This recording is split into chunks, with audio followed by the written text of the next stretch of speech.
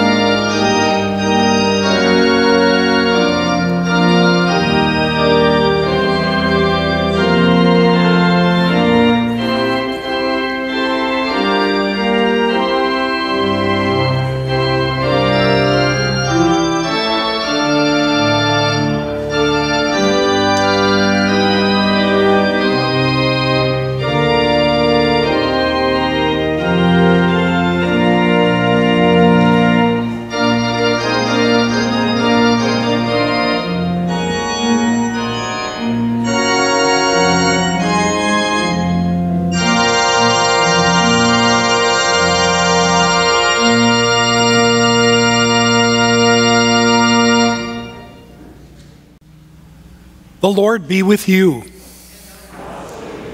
This is the day which the Lord has made. We rejoice and we are glad in it. Welcome to each of you in the name of Jesus Christ, our resurrected Lord and Savior. A special word of welcome to guests and visitors who are with us today. You know who you are. I don't. If you see someone who looks like a guest or a visitor, be sure to extend to them a welcome. If you are looking for a church home, we'd invite you to make Town and Country Lutheran Church to be your home. I'm Pastor Philip Tesch. I am the pastor part-time at Cordova Lutheran Church in Rancho Cordova. It's my privilege to have brought the organist today.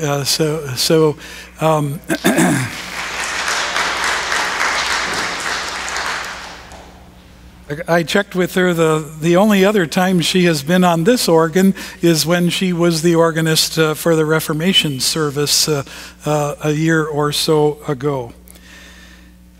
We open our worship this morning as we sing our hymn, Christ whose glory fills the skies.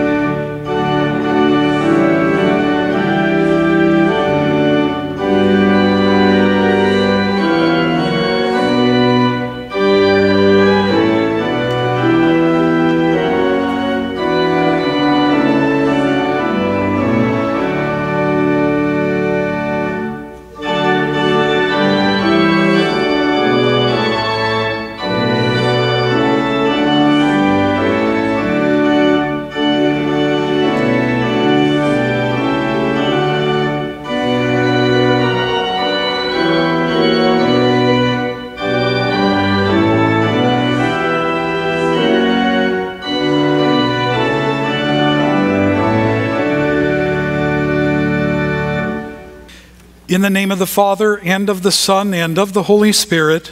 Amen. The Lord be with you. And also with you. Let us pray. Gracious Father, your blessed Son came down from heaven to be the true bread that gives life to the world.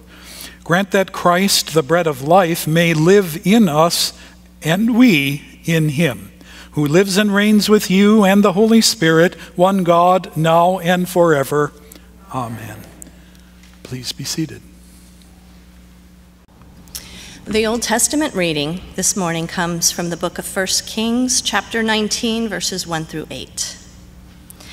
Ahab told Jezebel all that Elijah had done and how he had killed all the prophets with the sword. Then Jezebel sent a messenger to Elijah saying, "So may the gods do to me, and more also, if I do not make your life as the life of one of them by this time tomorrow."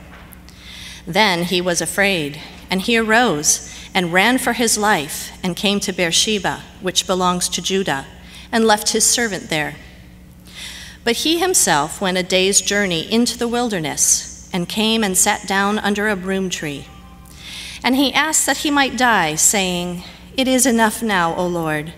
Take away my life, for I am no better than my fathers." And he lay down and slept under a broom tree. And behold, an angel touched him and said to him, "Arise and eat." And he looked, and behold, there was at his head a cake baked on hot stones and a jar of water. And he ate and drank and lay down again. And the angel of the Lord came again a second time and touched him and said, "Arise and eat, for the journey is too great for you."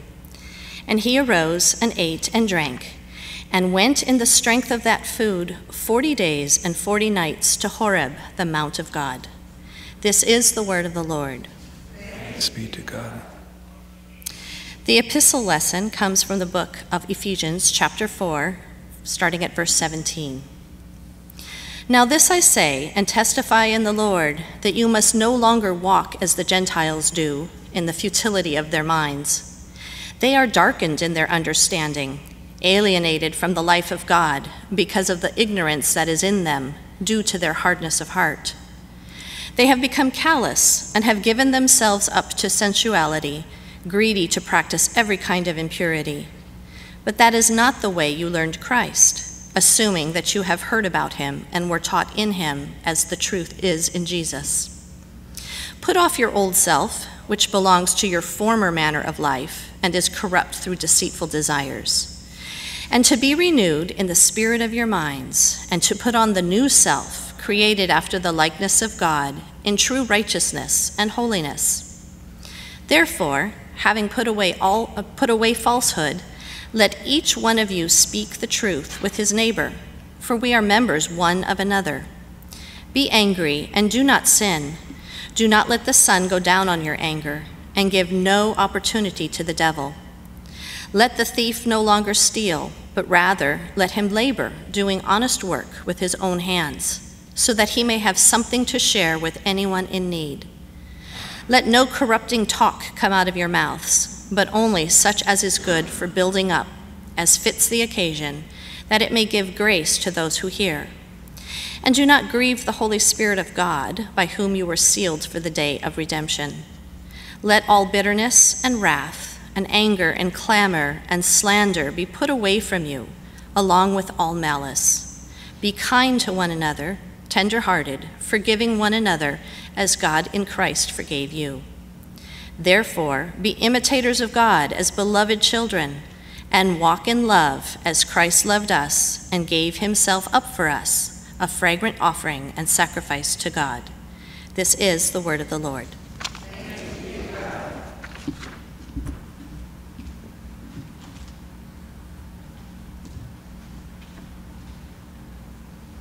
Please stand for the verse. Alleluia, alleluia, alleluia, alleluia. I am the living bread that came down from heaven. If anyone eats of this bread, he will live forever. Alleluia, alleluia, alleluia, alleluia. The Holy Gospel according to St. John, the 6th chapter. Jesus said to them, I am the bread of life. Whoever comes to me shall not hunger, and whoever believes in me shall never thirst. But I said to you that you have seen me, and yet you do not believe. All that the Father gives me will come to me, and whoever comes to me I will never cast out. For I have come down from heaven not to do my own will, but the will of him who sent me. And this is the will of him who sent me, that I should lose nothing of all that he has given me, but raise it up on the last day. For this is the will of my Father, that everyone who looks on me, but raise it up on the last day. For this is the will of my Father, that everyone who looks on the Son and believes in him should have eternal life, and I will raise him up on the last day. So the Jews grumbled about him, because he said, I am the bread of life that came down from heaven. They said, Is not this Jesus, the son of Joseph, whose father and mother we know? How does he now say, I have come down from heaven? Jesus answered them, Do not grumble among yourselves. No one can come to me unless the Father who sent me draws him. And I will raise him up on the last day. It is written in the prophets, and they will all be taught by God. Everyone who has heard and learned from the Father comes to me. Not that anyone has seen the Father, except he who is from God. He has seen the Father. Truly, truly I say to you, whoever believes has eternal life. I am the bread of life. Your fathers ate the manna in the wilderness, and they died. This is the bread that comes down from heaven, so that one may eat of it and not die. I am the living bread that came down from heaven. If anyone eats of this bread, he will live forever. And the bread that I will give you for the life of the world is my flesh. This is the gospel of the Lord. Please be seated for our hymn number 636. We sing the verses indicated, verses 1, 4, 6, and 8.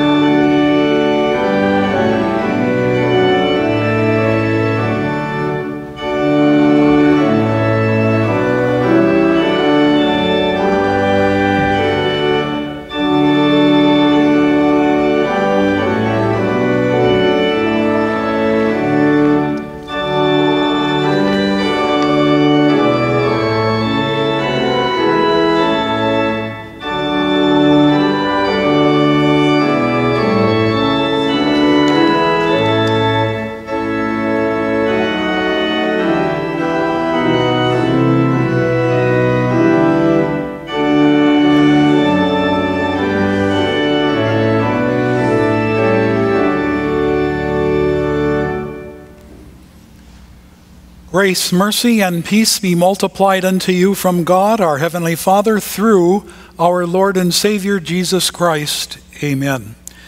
Our text is the reading from Ephesians chapter 4 and 5, which you heard read just a few minutes ago.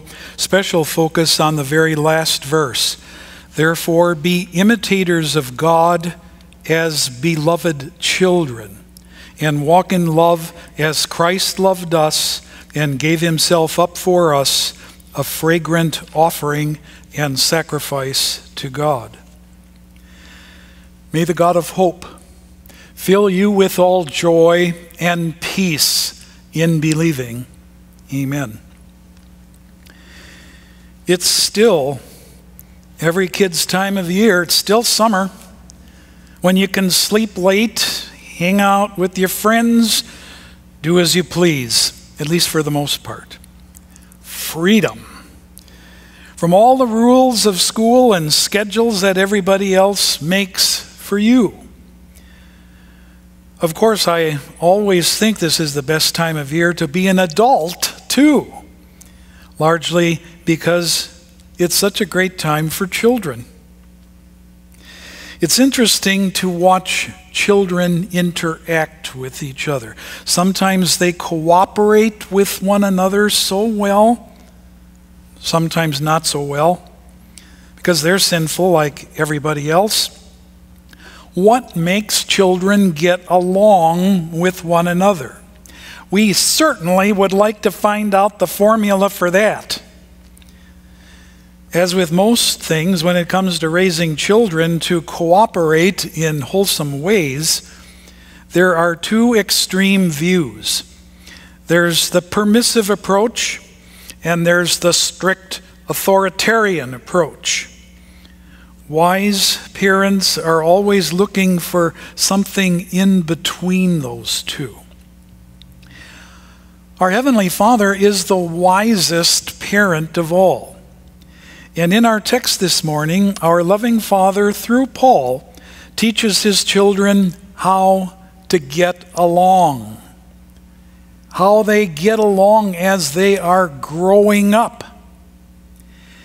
He knows the best of all teaching methodologies, and that means neither of those extremes, but the strengths of both approaches. Human parents can draw some pretty good advice from this Word of God, and yet God is not really speaking to us as if we were parents. He's speaking to all of us as children, His children, who are forever children. That's fundamental for everything God says to us in this text today. Our Father teaches us as His children, and St. Paul assures us, you were sealed for the day of redemption as beloved children. We are children of God, all of us, at every age. We are sealed as His children. And God did that. He sealed us as our children in our baptisms. Baptism is the visible act by which God puts His seal on us. It marks each one of us on the forehead, on the heart, as His child. But that act, God also responsibly is raising us by that act as making us His children. He reserves now that He's got to be teaching us things that a parent would teach a child, like how to get along with one another. And throughout the last 3 chapters of the letter to the Ephesians, his emphasis is teaching us how to live with our fellow Christians and all of the rest of God's children, all of whom are part of this family. And just like kids, sometimes we get along well and sometimes not so well. We, as children, have our squabbles on the ball field. We fight over who gets which seat in the car for the longest part of the trip. We may pelt other with water balloons, except that the older we get, the more our squabbles are different. We destroy someone's reputation through gossip rather than shouting over the who gets to bat first. We might fight for a position that the other person wants just as much as we do, rather than fighting for a seat that has the best view. We soak each other with verbal abuse rather than mere water that on a hot summer day can actually feel pretty good. That kind of behavior is no more acceptable among adult Christians than it is for kids on summer vacation. God intends in our text to lead us to a better kind of interaction with each other. Every parent's dream is to have children who are kind and forgiving of one another rather than being bitter or angry. How can parents make that happen? How does God make that happen? Well, our Father has His do's and don'ts for getting along. And remember that extreme permissive approach? The parent gives full responsibility for development to the child. The parent lets the child learn on his own how to get along. Every day is sort of like a summer free-for-all. The idea is that independence lets the child develop his or her creativity to the fullest. Unfortunately, children in such totally permissive homes often develop a very egocentric me first. That kind of view that leads way beyond water balloons. Children in such environments often develop resentment for parents who don't seem to care enough to provide guidance. It's always tempting to think, well, if only my parents didn't tell me so many things that I should or should not do. Social scientists tell us that children need to know that. Children actually want to know how their parents feel about doing something or not doing something. God certainly does not take this kind of anything goes attitude with His children. And it's because He cares about them. In fact, when His children sin, Paul tells us that He even grieves. He mourns. The Holy Spirit is described as being like a parent. He's the one who teaches us what God's will is. He opens the Scriptures to us and tells us what God wants us to know. And He grieves when we ignore it. The Holy Spirit is the one who shows us what God's love is like. And He grieves when our lives don't reflect that love. Imagine the grief that a parent feels when a son or daughter hurts someone else's child. Maybe it's through a violent crime, but even if it's only accidental. Or when a child rejects everything that a parent has done for her or him, storms out of the house at age 18, vowing never to come back. Or when a parent sees a child go the wrong way in life, perhaps destroying himself or herself with an addiction to drugs or alcohol or unchristian relationships. It's so hard to go back after you've been in any of those situations. So the Holy Spirit is grieved when God's children hurt one another. When we reject everything that God has done in creating us and redeeming us and caring for us. Whenever we hurt ourselves, we are generally falling into sin, and we certainly are causing the Spirit to grieve. God cares about us too much to just sit back and see whether we are going to learn to get along by ourselves.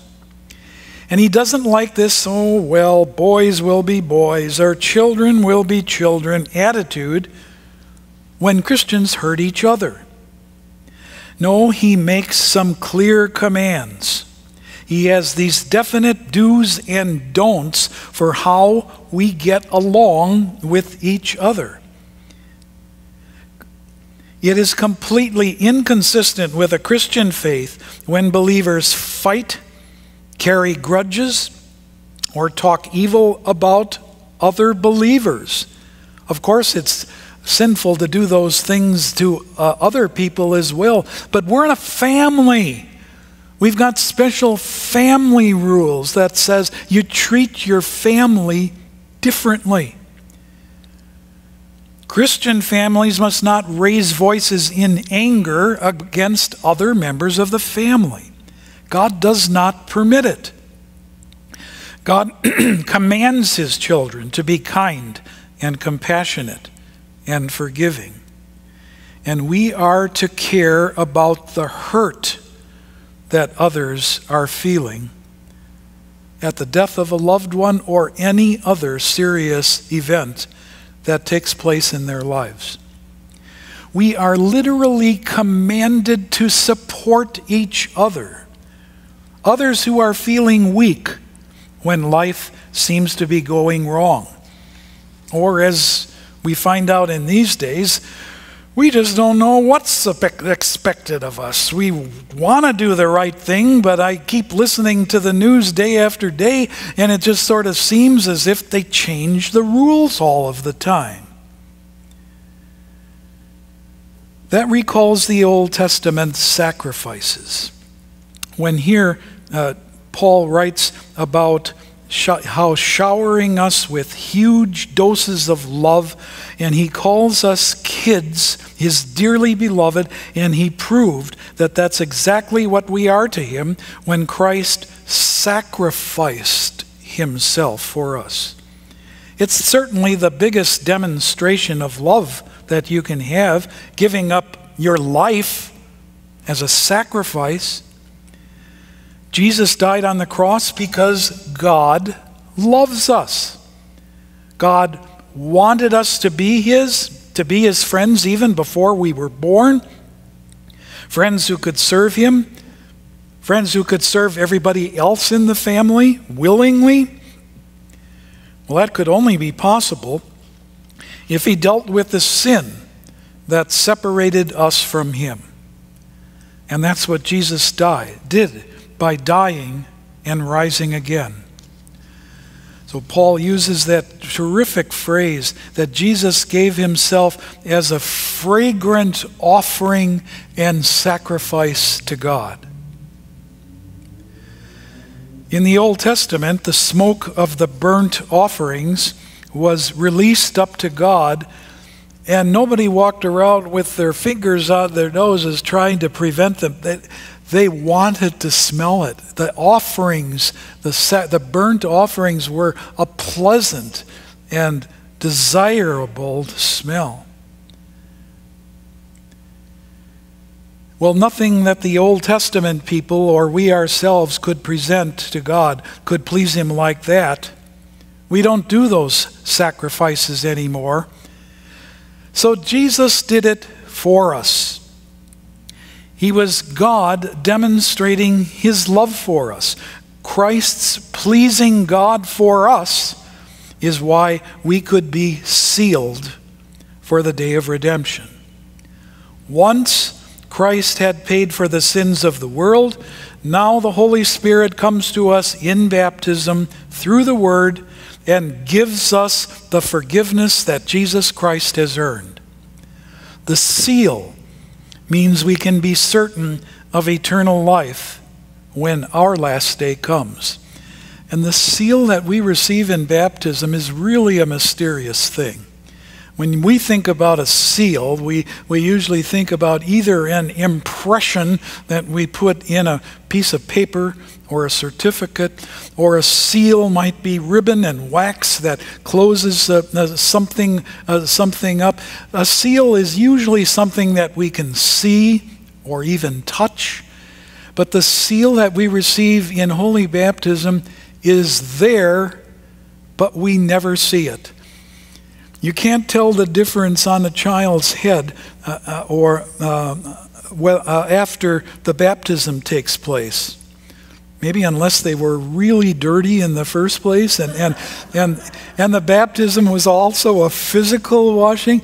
But I mean, whether a month later, or 2 years later, or 20 years later, you can't say, "See my baptism? See where I had the water?" It's not there to touch, to view.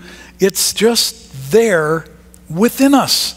It's a really remarkable and mysterious seal.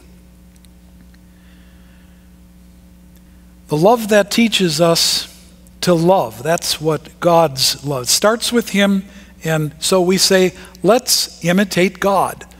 Let's do what God is ready to do. The Greek word for imitator gives us the word mimic. You know what it means to mimic. It basically says, do what they're doing. Do it the same thing. How close can you get to mimicking what that person is doing? That's the way children learn. Children mimic their parents. Children who live in a loving home, they see how it's done and they mimic it.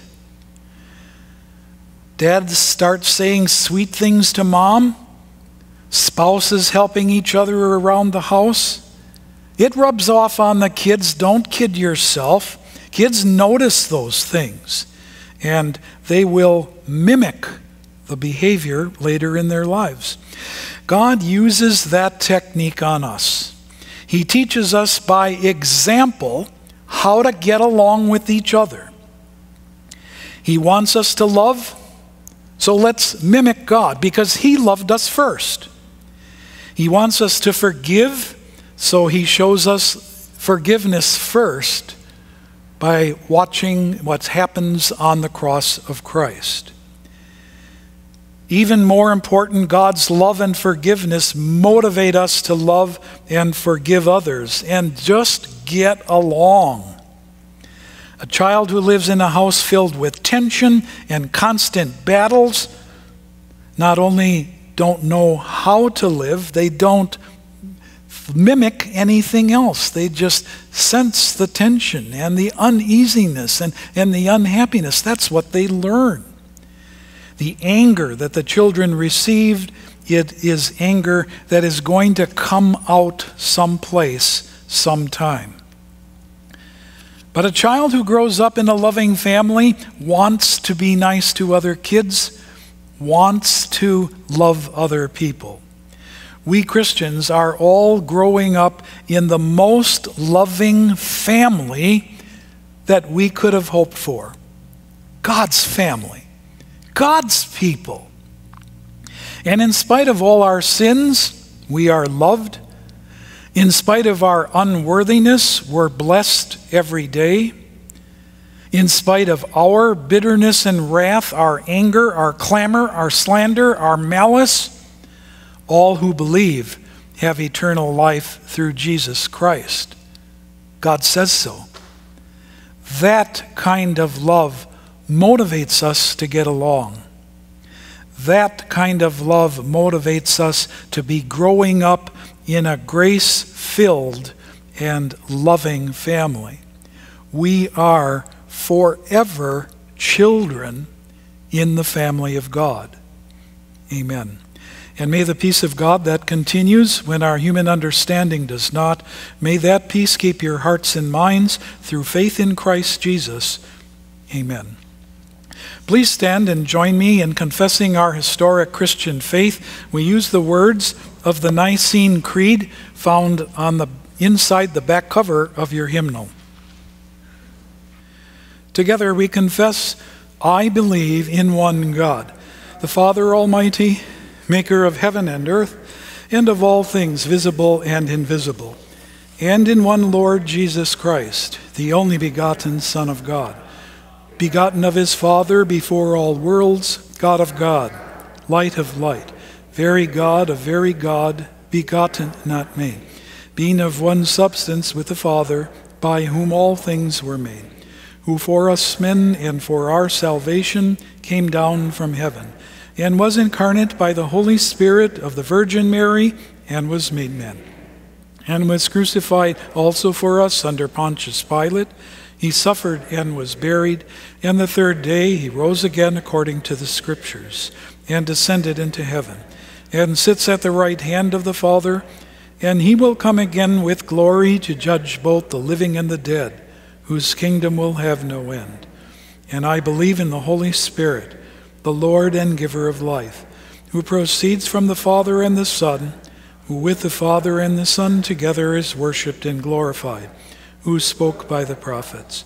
And I believe in one holy Christian and apostolic church. I acknowledge one baptism for the remission of sins, and look for the resurrection of the dead, and the life of the world to come. Let us pray for all the people of God in Christ Jesus, and for all people according to their needs. We thank you, Lord, for our daily bread, for all we need in this body and life.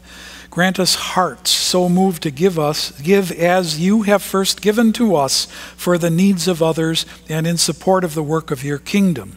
Through your means of grace, keep us always fed with the grace and mercy of your Son, the living bread from heaven. Lord, in your mercy. As your servant Elijah fled out of fear and was fed and nourished by you, come to us in our times of fear and anxiety, that we may be fed with what lasts and sustains in our times of need. Be especially with those we name before you now in our hearts.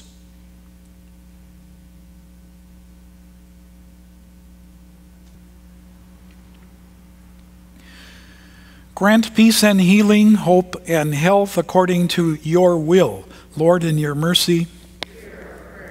As Jesus continued to teach the people of his day to know and see him as he is, grant that we continually learn of your love through him as our Savior.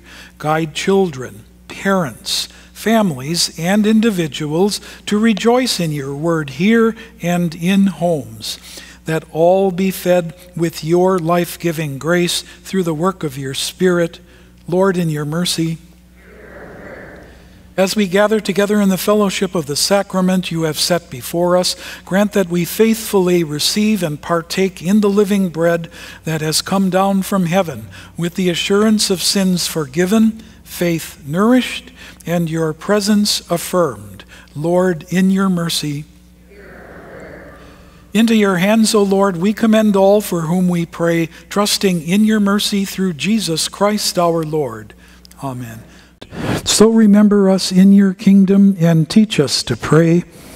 Our Father, who art in heaven, hallowed be thy name. Thy kingdom come, thy will be done on earth as it is in heaven. Give us this day our daily bread, and forgive us our trespasses, as we forgive those who trespass against us. And lead us not into temptation, but deliver us from evil. For thine is the kingdom, and the power, and the glory, forever and ever. Amen. The peace of the Lord be with you always. Receive the benediction of the Lord. The Lord bless you and keep you. The Lord make his face shine on you and be gracious to you. The Lord look upon you with favor and give you peace. Amen.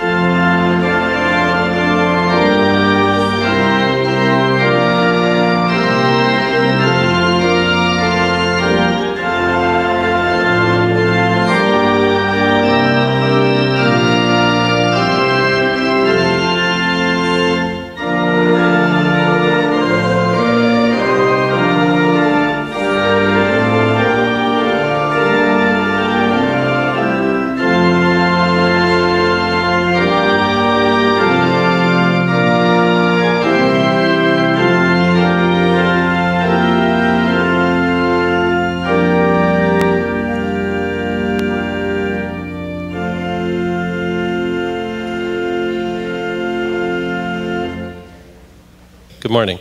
I just wanted to update you on the call committee process. Good news, our committee is about finished with interviews. We'll finish tomorrow. We've had some new candidates we're interviewing. On the 22nd, 2 weeks from today, we're going to have a voters meeting to call a pastor in the Friendship Center. The time is to be determined. We're hoping it will be right after church at 10:45, but that is dependent on if Pastor Bob can do it. The rules say the circuit visitor is supposed to do it, but Pastor Summer can't be here till 12:45, so we're trying to get approval for Pastor Bob to do it at 10:45, which we think will happen. Lastly, next Sunday we will pass out summaries like we did last time of the pastors, so you can read about them in advance. And we're not going to email that out because it's got some sensitive information, so that'll just be hard copies. So mark your calendars, the 22nd, be here to vote to call the next pastor. Thank you.